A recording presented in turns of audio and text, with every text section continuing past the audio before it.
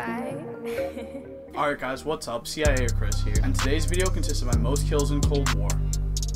Again. In this game, I was using the Type 63. It was a pub on Nuketown, and I was attempting to get the Type Gold at the time. I dropped 91 eliminations this match, with none of them coming off streaks. I used UAV, counter UAV, and H.A.R.P score streaks in this game. If I would have used other streaks like the artillery and cruise missile, I think I would have easily hit 100. This game happened while I was off stream, which is why there's no face cam. Nonetheless, I thought this would make an entertaining video you guys might enjoy watching. Alright, but as always, I hope you guys enjoy.